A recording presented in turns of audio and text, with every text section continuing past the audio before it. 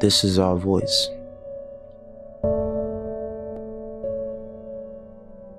Sometimes it sounds like broken glass and burning buildings.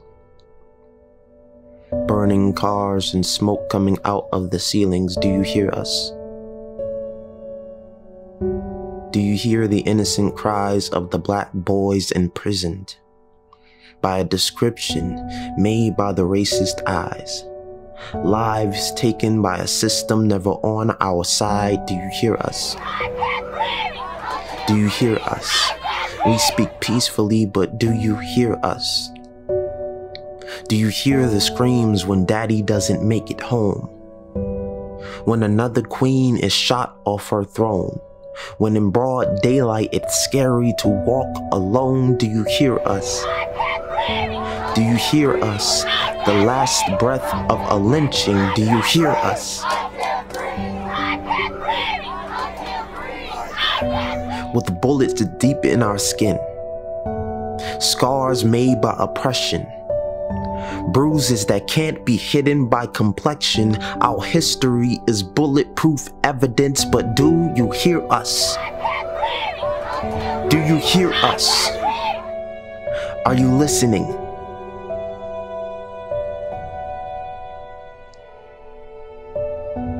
To the human beings with brown color, born of the same earth but treated like aliens, given inheritance of injustice, out of their mother's womb into a life they thought would be free, assuming that protect and serve means kill and slaughter depending on your color,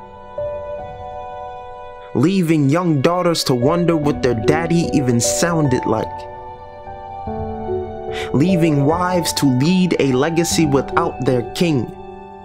The red stripes on the flag is our blood from the streets. This is our voice. At times,